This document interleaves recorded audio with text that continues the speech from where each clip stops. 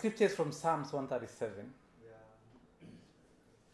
And Psalms 137, I've kind of fallen in love with Psalms. I quite often find myself gravitating around Psalms. So when I want to do my personal devotion and I'm looking for what book to read, I keep on going back to Psalms. And I thank God that He speaks to us in different ways. I don't necessarily want to speak about suffering. I want to see how God comes in our suffering. In my early years in secondary school, I will not call it high school, I went to school at such a time where the culture in my country was such that the freshmen, the sophomores, we used to call them, or we used to be called monos. I don't know if that's a familiar term, mono. Mono meaning one. When you are one, that is the first year of secondary school. And of course, most people, myself included, that's the first time to experience life away from home. Boarding school, on default, tends to start there. Times were hard. And bullying was so much, so common, so accepted, to the extent that if you reported that you are being bullied, the teacher will tell you, wait until you are out of Form 1, it will stop. Kids cried, some quit school. I remember one of our classmates in Form 1, first year of secondary school is Form 1. Because of bullying, he stopped sleeping in the dormitory and he made a nest on top of a tree nearby the dormitory. Because there was this tendency of there are some senior students who had some dislike for some people. It gave them joy to harass you, to bully you. And they could make you do all sorts of things, wash their clothes, polish their shoes with your own polish. They make you go get food for them from the cafeteria. Of course, when you bring yours, if there's meat, they ask you to put your meat on their plate. Very shamelessly. Tough times. What's in my ear is our headmaster, the head of school, was also new. He joined school the same year we joined. So when we went to report to him, he could tell us, I'm also new. I'm being bullied by the teachers. Nowhere to run to. I didn't mind the bullying per se, the work, the washing, the cleaning. And until that one boy fell from the tree and broke his arm, then the story came out that he doesn't even sleep in the dormitory. Parents had to intervene. But worst of it for me was singing. They made us sing for them. And they are not church hymns, They are not making us sing church hymns. We are singing very vulgar songs, wrote songs insulting ourselves, praising them, mockery.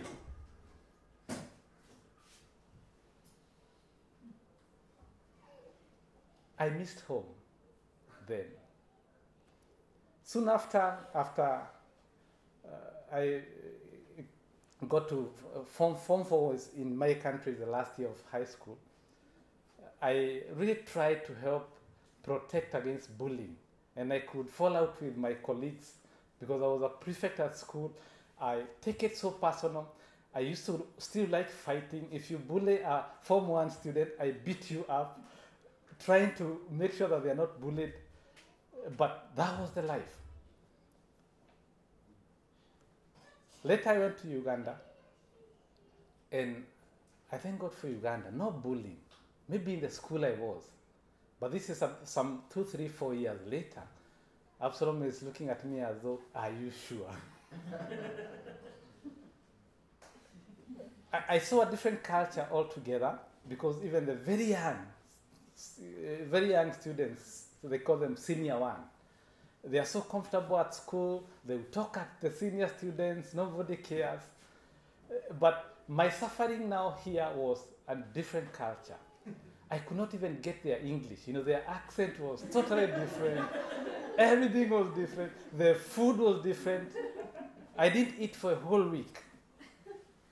I didn't go to toilet for a whole week either.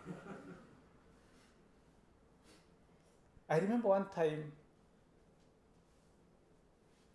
when you are alone, because I happened to be just 2 or 3 international students, 2 from Tanzania, 1 from Kenya. A few others came later, but I was so lonely that I missed speaking my own language. And I'm in the toilet, I'm trying to speak to myself. Because nobody to speak to. Get into the culture, they have a different other language called Ugandan. I had not learned a word, You're in that phase where you don't even hear anything. I called home and told them, I don't think I'll continue. And my father is not so easy on us. If you tend like you are giving up, he starts preparing you for what you will face ahead.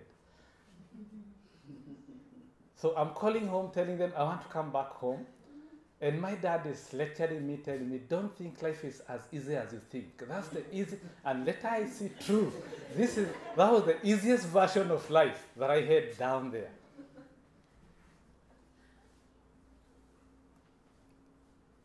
I want to talk about suffering,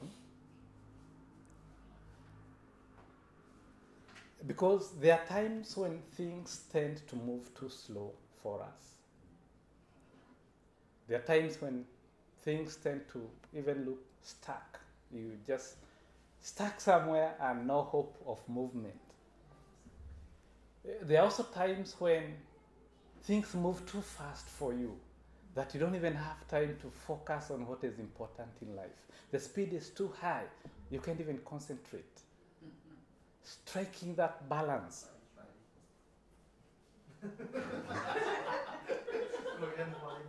The pari-pari culture.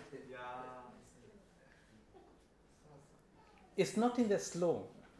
From the scripture Muksanin read for us in Peter, 2 Peter, it defined that there's a slow as people understand it, not as slow in the slow that people understand. There's God's speed. And we are taken back to the time when they were held captive in Babylon. Our scripture in Psalms 137, the historical context of this scripture is a time when one king of Babylon, the infamous King Nebuchadnezzar, they are happy. In God's time. Amen. The kingdom of heaven is for such as those ones. Wow. They don't care for stress. You get stress. For them, they have no stress. So King Nebuchadnezzar, the king of Babylon, one of the most powerful kings who ever lived, took captive the people of Judah. We know Judah and Israel. Israel as one country for 120 years when Israel was formed. Israel was one united kingdom. After 120 years, that's after 40, either 120 or 122 years, the kingdom split into the northern kingdom and the southern kingdom. The northern kingdom remained or retained the name Israel. The southern kingdom adopted the name Judah. And that's where Jerusalem was. That's where the temple was. The first king of Israel was King Saul. Between King Saul and King David, there was an interlude of 2 years led by one of the sons of Saul. After David, of course, Solomon took power. Those three main kings, each one of them ruled for 40 years. Thereafter, so many things happened. The division, first of all, meant that the northern kingdom, they stopped worshiping God. They stopped worshiping Yahweh. So worship remained only in Jerusalem. But we also started to learn that even in the southern kingdom, that is Jerusalem, that is Judah, they also lost touch. They stopped observing the holy festivals. They forgot about Sabbath. They forgot about Jubilee. And Jeremiah prophesies of what is going to happen to them. This is the time of King Zedekiah. Zedekiah is king at the time of the capture. When the first temple, the temple built by King Solomon, is destroyed. This is 586 BC. It's a historical event. It's a fact. The temple is brought to ruins. And this was a huge thing because this was a national project that took years to accomplish. It's not just a small structure.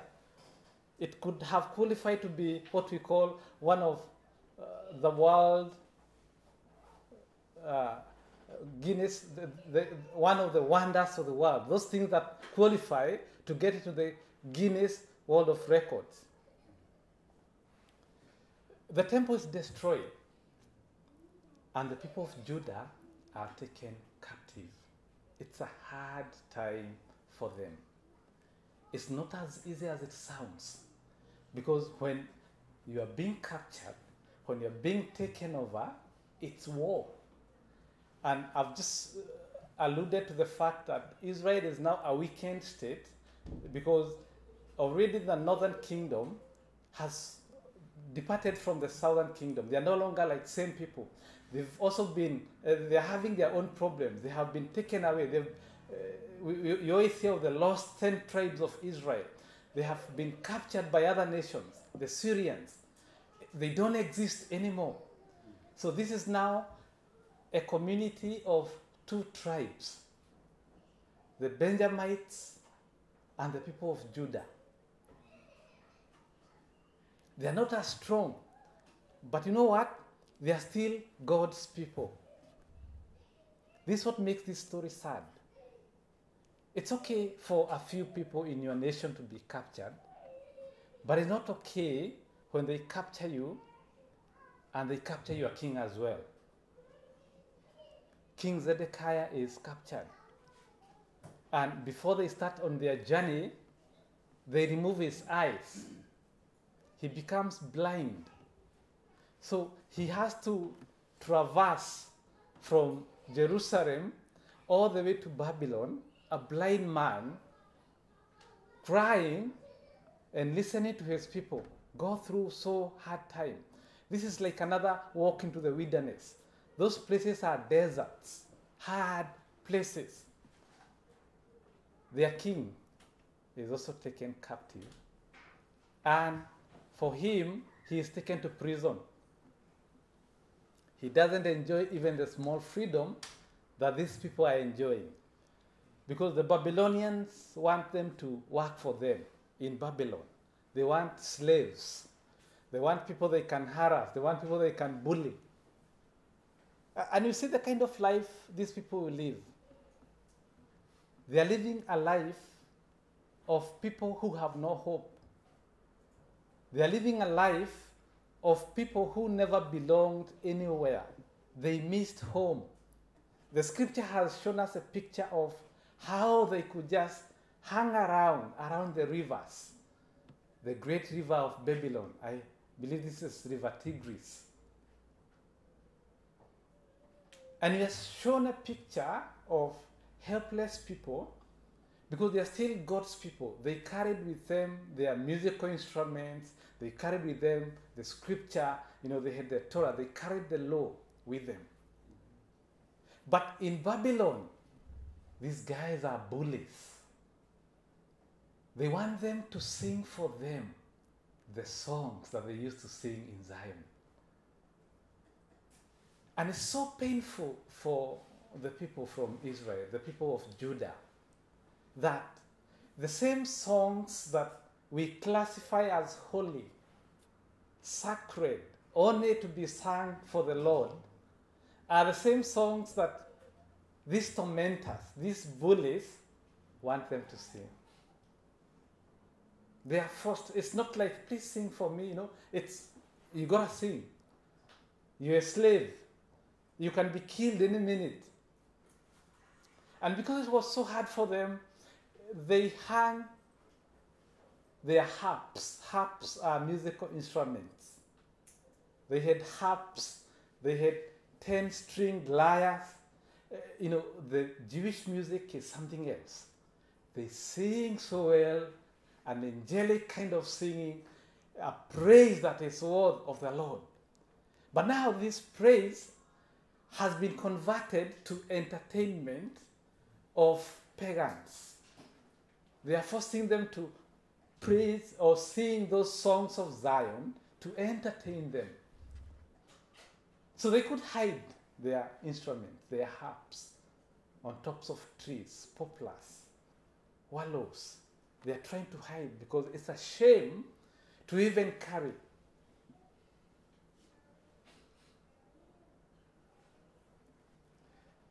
Growing up in faith, I had a problem, a big problem with this kind of stories. Every time I could read a story that looks like, oh, God's people have been tormented, God's people have been abandoned, God's people have suffered, and it appears like there's no help that is coming. In my small faith, in my small head, in my small heart, I could think, I think God is struggling to find a way to help them out. I think God could not help them. Maybe he didn't have a way out for them. I struggled with all those stories where I see like God's people are suffering. God's people are struggling. It never went down well with me. Every time I read a story in the Bible, and it appears like God is helpless to help his people. Why did he have to allow all those things to happen? King Zedekiah moves across the desert, blind, eyes plucked out, lands in prison, dies in prison.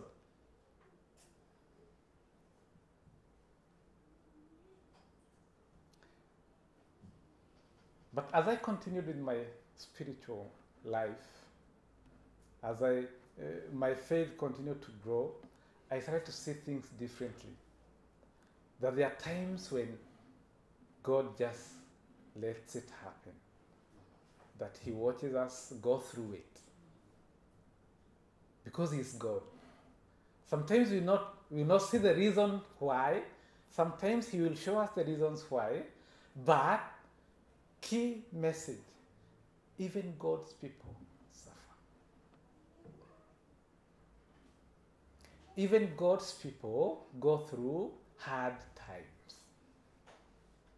I always say, because there are some people I preached to when I was a little younger in my preaching ministry, and I always feel sorry for them because I feel I want to go back to them and apologize. Because when we preach to them, we told them, please come. When you come to the Lord, that's the end of suffering. You suffer no more. You'll have joy every day. That's the kind of preaching we did. I just want to apologize to those people.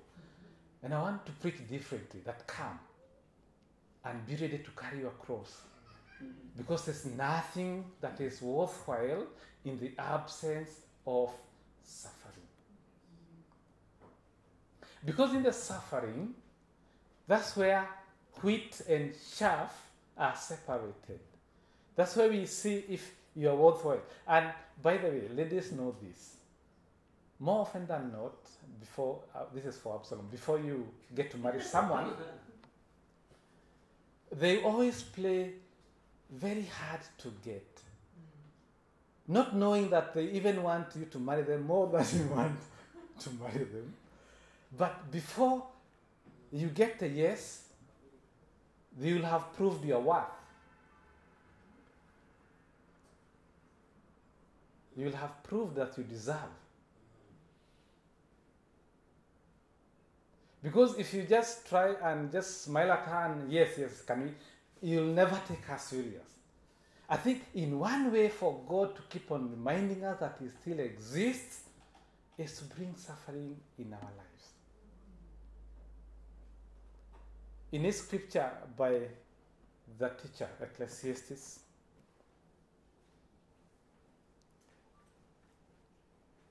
(3:11), He has made everything beautiful. Everything beautiful in its time. There is beauty even when things are hard. There is beauty even when your eyes are only seeing darkness. Because without a story, without tests, testimonies never come. Testimonies are only built from tests. A life without suffering, a life without pain, somebody said, is like growing mushrooms. You know mushrooms? Overnight, there they are. The next day, ready for harvest. And that's the weakest thing you ever find. They don't form because they don't go through hard time. But forming happens when the Lord allows you to go through those hard times because He wants to have your character built. It's only through those times that our minds also reflect to God. When you see your life being so smooth, without any stress, without any worry, without any sickness ever, without anyone bothering you, please change your prayers. Ask the Lord to bring some hardships in your life so you can be a better person. People of God, through suffering, are required to retain their identity, to know who they are. That's what was called keeping your faith, carrying your cross throughout. Whom am I? Because for the people of God, even if they suffered so hard, things were so tough for them, they never thought they would ever go back. They witnessed the temple in Jerusalem, the holy most place, go down into ashes. They witnessed their king becoming blind, the strongest man in their land, carried to a foreign land and becomes a prisoner, dies there. They had no hope. But as Jeremiah had prophesied, after 70 years, they will come back. Because there's a time that is called God's time. God has everything figured out. After 70 years is a journey back. Within 13 years, we see 3 groups going back. The first group by Zerubbabel, the second group by Ezra, and the final group by Nehemiah. They go back. And how do they go back? God uses another foreign power, another king from a neighboring country called Persia, modern day Iran. The king of Iran, the great King Cyrus, is empowered, becomes so strong. He conquers everyone, including Babylonians, and he takes even the land of Israel. Then Yahweh, the Lord himself, the one, the owner of time and space, speaks to now the man of the day, King Cyrus. I want you to take my people back to their land. I want them to rebuild Jerusalem. Because God's plan does not sway. That what God has predestined will still happen. So when you find yourself lost in trying to figure things out, it's not a good sign. Just be in the comfort that God has already figured things out. He wants to see within the tests, within the trials, within the tribulations that you're going through, are you going to still come out strong? Are you going to retain your identity as a child of God? We see many people who retain their identities. Young boys like Shadrach, Meshach, Abednego. You see people like Daniel. Very tough times. But the whole land of Babylon knew that there are people who worship the God who lives, the creator of heaven and earth. And through them, God spoke to all those people, all the kings, even Nebuchadnezzar himself. By the way, God called Nebuchadnezzar my servant. So in your life and in your tribulations, don't categorize anyone as an enemy. We only have one enemy, Satan, the deceiver, the evil one. That's the only enemy. And the battle we fight is not a physical battle, but we fight a battle that is against principalities. We fight a spiritual battle. So everyone should be in the same team as us, because God will use anyone, anytime, because he's the owner of time and space. He uses Nebuchadnezzar to punish them. Him, the Bible states. It's not that he slept on his job. He wasn't somewhere trying to pull his hair, thinking, how am I going to protect these people from this man, Nebuchadnezzar? He oversaw all the happenings. But same guy brought another one called Cyrus, who threw away all the powers of the Babylons and the other neighboring countries and facilitated the going back of the people of God.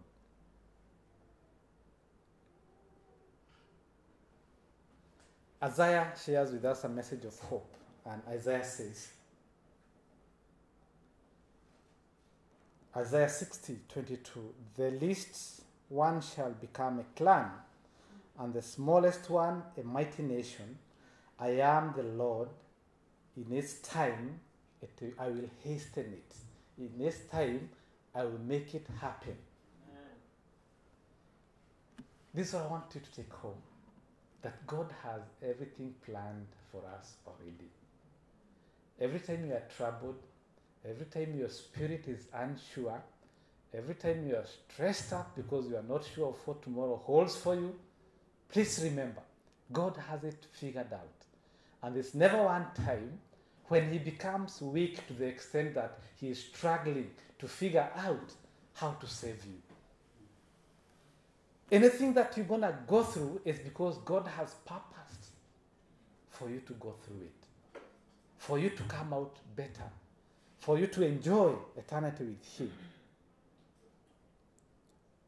In Psalms 40:1-3, this is David saying, I waited patiently for the Lord. He turned to me and heard my cry. He lifted me out of the slimy pit out of the mud and mire. He set my feet on a rock. Because there are some times when you will feel that you have waited. According to David, he waited patiently. In other words, what is he trying to say? He waited for a long time.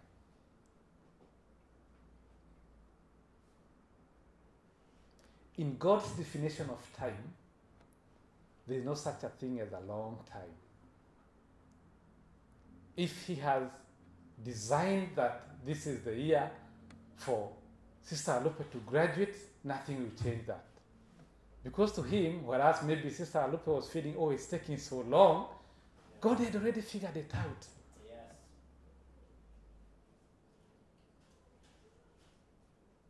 Within the journeys of life, we lose hope because we don't capture the element that God has everything figured out for us. And not to hurt us, but to do us good, like he promises. I want to finish with Jeremiah because it's in harmony with this text. Jeremiah 29:4. This is a very famous scripture. This is what the Lord Almighty, the God of Israel, says to all those I carried into exile from Jerusalem to Babylon. Build houses. You see, these people are crying. They want to get out. But what is Jeremiah prophesying to them? Build houses. And settle down. Plant gardens and eat what they produce. Marry and have sons and daughters. Find wives for your sons and give your daughters in marriage, so that they too may have sons and daughters. Increase in number there, do not decrease. Also seek the peace and prosperity of the city to which I have carried you into exile. Pray to the Lord for it, because if it prospers, you too will prosper. Yes, this is what the Lord Almighty, the God of Israel, says. Do not let the prophets and diviners among you deceive you. Do not listen to the dreams you encourage them to have. They are prophesying lies to you in my name. I have not sent them, declares the Lord. This is what the Lord says: when 70 years are completed in Babylon, I will come to you and fulfill my good promise to bring you back to this place. For I know the plans I have for you, declares the Lord. Plans to prosper you and not to harm you. Plans to give you hope and a future.